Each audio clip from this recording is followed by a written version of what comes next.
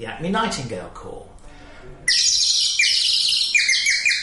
If it's one thing Simon Topman knows, it's how to whistle up success in manufacturing. The company he heads made the first Metropolitan Police whistle in 1883. Exporting to 119 countries, the world's biggest whistle maker became known for its high-quality, handmade products. But the UK's vote to leave the European Union may now force it to change.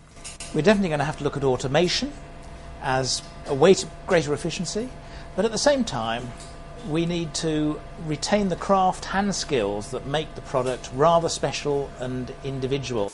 Now, Acme still retains skilled workers producing, cleaning, plating and even polishing by hand. But some automation, like this plastic injection moulding device, has crept in over the years. And Topman says the usage of robots may grow as manufacturers face Brexit-related headwinds. This trend is not unique to the UK. Global industrial robot sales rose by a record-breaking 8% last year, says the International Federation of Robotics. Brexit is a wake-up call, certainly for the UK. If you look at Germany, Germany's led the way with Industry 4.0 in terms of automating and improving its manufacturing with the use of data and analytics.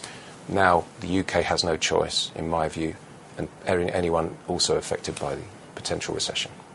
As for Acme, the key will be getting robots to help its craftspeople produce these special, unique whistles without losing their handmade charm.